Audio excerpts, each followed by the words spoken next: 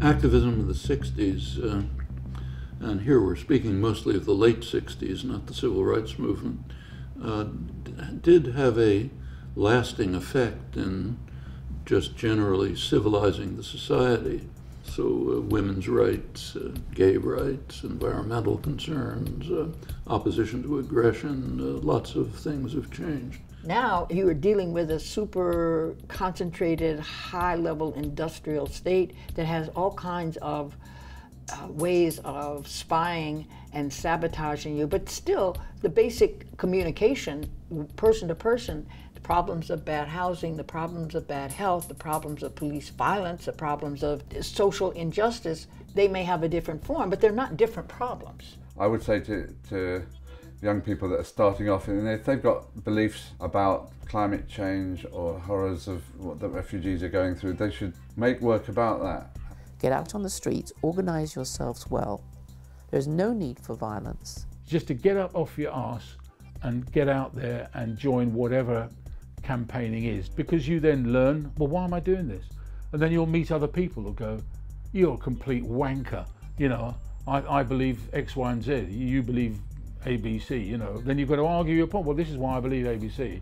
Now you just whip up a tweet or an email and you can mobilize mass movements.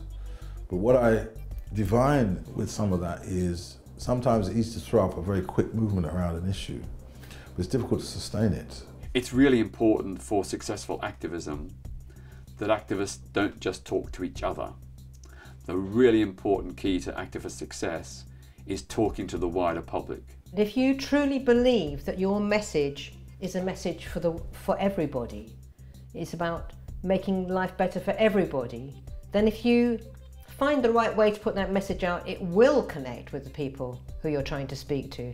No government initiates change because they maintain the status quo. They've got into power, so they're, you know, but it's only by the actions of ordinary people all through the centuries, really, that have initiate that beginning of change. This notion of forming coalitions was part of how we were doing our community organizing and our political organizing, because all of these are grassroots organizations without a lot of money, without a lot of budgets, but have a tremendous, a tremendous communal support, because they're actually talking about the needs of people who are kind of left out of the political system. Activity can be frightening, can be difficult. I've been scared out of my wits many, many times. Whether it works, whether it's bad times or good times, that accumulation of activity gives you such an amazing knowledge about what's possible and what isn't against the odds, because you're pretty much always against the odds, aren't you?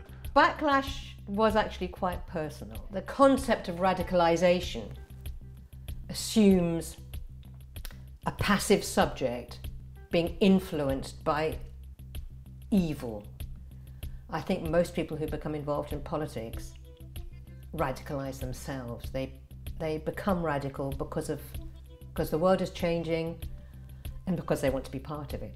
We have to assume that every critic and every opponent is a potential friend and ally. The fact that we were well known for backing up our claims with eyewitnesses, research, statistics, that immediately got us taken much more seriously than an earlier generation of LGBT groups. So you still have to band together, have a commitment, challenge the authorities, risk your life, and put everything on the line to make the world better. There's no single answer for everyone. No single, this is the way to do it for everyone. It depends who you are, what your circumstances are, what your concerns are, where your engagements are. But the opportunities are enormous, and each individual just has to answer that question. How am I going to use the opportunities available to me to deal with the critical problems of the world?